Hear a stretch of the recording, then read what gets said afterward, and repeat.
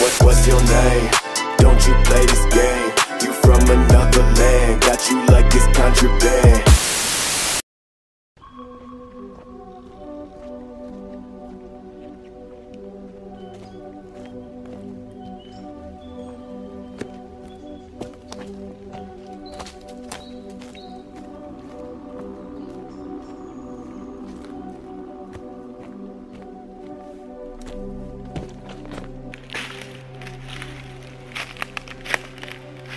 Yo, what up guys, welcome back to the channel. Hope you're all having a good day or good night or good afternoon or good evening wherever you are. Yeah, I thought I'd switch up the style for this video, so I'm going to tell you a story about my skateboard getting pinched when I was in grade 7. If you like this kind of content, let me know in the comment section below and I'll do more kind of stories that have to do with skateboarding. But anyway, so this is going back to when I was in grade 7, so 2004. Yeah, that's how long ago I was in grade 7. Anyway, so I would have been 13, I think. And if you are old enough to remember the brand World Industries, they used to be massive. What happened with that brand was, I'm pretty sure they ended up selling out the licensing or something. Anyway, Target was selling World Industry complete skateboards, and they were like something ridiculously cheap for a whole complete setup at that time. I think they were about $100, and you could get like a 2-pack, which was like 150, and you got 2 boards and like trucks and wheels and everything. I only got the 1 board, but anyway. For some reason, these 2 kids that I knew that skated in my neighborhood, they lived like around the corner. We all went to the same high school. They wanted to skate to school. So we would skate up the road. I don't know why we bothered skating to school. Like, the road was like this. Once you got to the school, you had to go into the office, and then you had to leave your skateboard in the vice principal's office. And like, we weren't the only few people that were skating to school. There was a few other boards there too. I think there was like a scooter or 2 maybe. This is before scooters become such a big thing in Australia. But anyway, so you pretty much go in the morning, go into the vice principal's office, and you leave your board there. So there's like a stack of probably like half a dozen boards in the vice principal's office. First period, second period, third period, fourth period, whatever.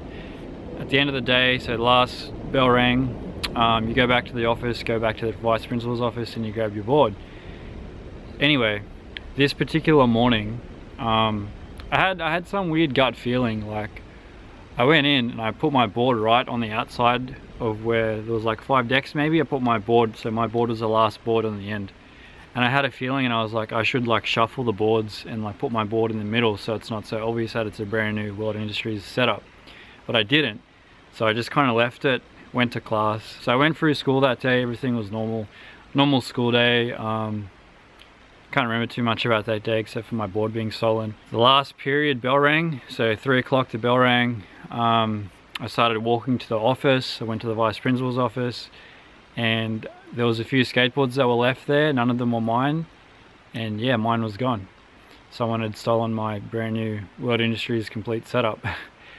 This was pretty devastating for me at the time. Like, I was only 13. I think I cried actually, yeah. I was a bit of a soft kid back then, so yeah, I cried that someone stole my board. Anyway, I told the vice principal, and she kind of was like, oh, okay, like kind of put a message out that my board had been stolen, but I never got that board back. And there was one other friend actually, or one other kid I used to go to school with, and he skated to school as well, and he told me that as he was walking back to the office that day, our high school, there was kind of like a weird kind of tunnel alleyway that kind of led from one side of the school to the other. It's kind of dark in there. Anyway, he was coming from the field up to the office, and there was another guy walking past, and he was holding a skateboard, but he was holding it like really tight to his body with the graphic facing on the inside.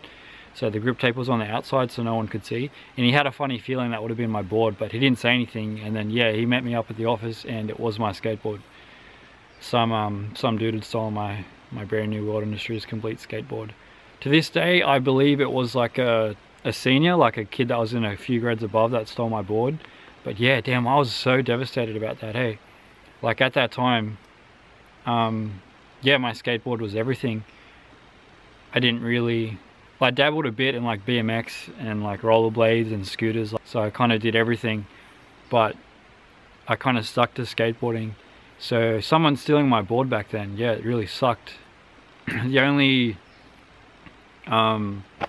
exposure I had, or anyone had, to skateboarding back then in Australia was Slam magazine. There's a magazine that came out every month. I think it was like $7.95. But yeah, this was like the Instagram back then. Like I was always like keen for the next issue to come out, because I'd open it up, there'd be a bunch of skaters in there, a bunch of like reviews on boards and clothes and shoes and all that stuff. So that was kind of my only exposure. I mean, we had the internet, but this is kind of before YouTube and Instagram and social media and skateboarding on the internet existed. So that was my only exposure to skateboarding. I think one time I hired Tony Hawk's trick tips from like a Blockbuster video on VHS when I was probably like 10 maybe. I kind of learned how to like kick turn and stuff from that video, but that was about it. So this dude stole my board. My board got pinched from my high school, which sucked. And I was Devo, and there was this one kid that I was friends with for a while in high school. He had older brothers and they had a bunch of boards they used to skate, and they were pretty decent setups. Like I think it was a Blind maybe, but it had like, what's that old brand of truck? It's not Thunder, it's like Grind King. Thunder, Grind King. Yeah, so this board had like had Grind Kings. I think it had Bones wheels and Reds, and it was like a Blind board.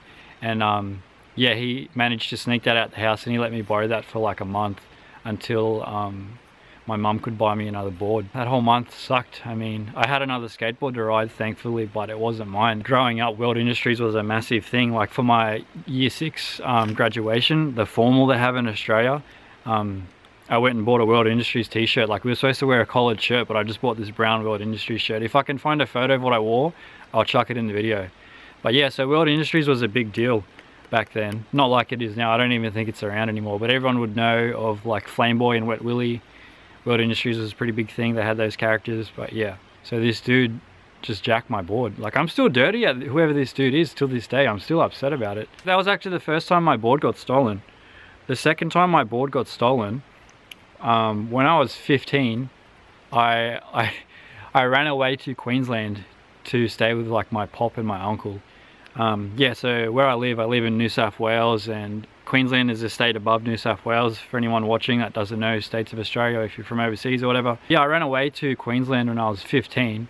I had a mountain bike I had at the time, and I ended up selling it. I actually sold it to the kid that lent me his older brother's skateboard. So yeah, I sold my push bike, and my parents were a bit sus. They were kind of like, where's your bike? And I was like, oh, it's got a flat tire. I left it at my mate's house.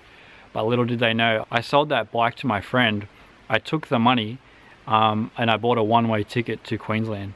But yeah, that's a whole nother video. Anyway, I ended up in Queensland when I was like 15. I wasn't going to school. I would have been in about grade 10 at the time. So I spent about 3 months up there just skating every day. And yeah, just pretty much skating every day. That's probably when I started to get really good at skateboarding. But anyway, I was skating the local park there, and I had a friend there, another skateboarder. His name was Pip. He was like an English kind of kid, but had moved to Australia. And he had just moved out, which is weird because I would have been 15, he would have been like 16 or 17 maybe. And he just moved out to this new place he was renting. And he was kind of like, oh, yo, what are you doing this afternoon? Do you want to come and hang out tonight? I just rented a new place, like we can get a DVD, a movie, and like make food and stuff. And I was like, okay, sweet, like we can do that. So where the skate park was, there was a Woolworths like right across there was like a little drain. You go over the bridge and then there's like Woolworths. For some reason, we both left our boards at the skate park, and it was starting to get dark at that time. I don't know why I did that, but again, I had a funny feeling. I was like, I shouldn't leave my board here, and I just ignored my gut feeling. So we went over to Woolies, we bought some steaks. Somehow we were underage, but we ended up buying some beer. We bought a couple long necks, bought some steaks, we bought a movie. I can't remember what the movie was. It was something stupid, like it's probably like Dude, Where's My Car, I think. Ashton Kutcher, whatever his name is. So we ended up getting the stuff. We went back to the park. His board was there, and yeah, my board was nowhere to be found. So at that time, I was out. I wasn't living at home, so I was out. I had no money. Like I was literally living like off the small money I could like scab off people and stuff to buy like a KFC kids box to skate every day. Yeah, but my board was gone, and I was like so devo about it. I didn't know what to do with myself. Literally, like I'd wake up every day. My routine was I'd wake up, clean the house, and then skate to the park, skate all day, then come home. So I didn't know what to do with myself anymore. And I think it was about like a week, and Pip, he felt terrible about it. He was like, man, we're gonna get your board back. I'm gonna get your board back for you. Like it's gotta be one of these little kids. He ended up telling me a story. He had found some little kid that was at the park that day, the kid was on the phone. In Australia we have these phone boxes, these Telstra phone boxes. He was telling me the story. This kid was like on the phone. He waited for him to get off the phone, and then he confronted him in this Telstra phone box. And some of them back then, they had doors you could like, they folded in so you could like open it and close it. So he pretty much closed this kid into the box and was like, "Where's Sean's board? Like, I know you took it, blah, blah, blah," like just trying to call his bluff, get him to confess. And he was like, no, I don't know where it is, it wasn't me. That went on. He was telling me it went on for like 5 minutes, and then finally the kid broke and he was like, all right. This kid was in tears. He's like, I'll go get the board. So the kid left the park, come back with my board, and he had spray painted like the trucks black and like the bottom of the board black and stuff.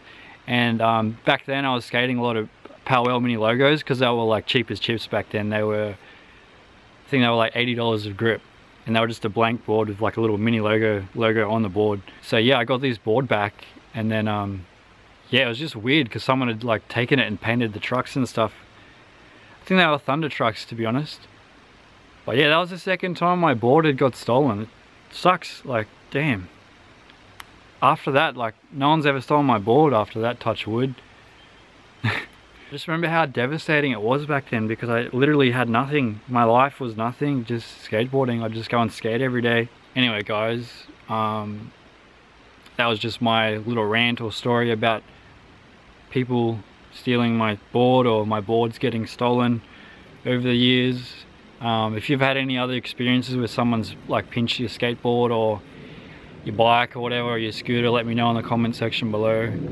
It's a pretty crappy thing to have like your skateboard stolen from you, especially if it's like your one only thing you live for at the time. If you like this kind of video, make sure you let me know in the comment section below. Pretty much all I have to say for this video. Yeah, don't steal people's skateboards because it sucks. Anyway guys, thanks for watching the video. Appreciate all the support, and I'll catch you all in the next one.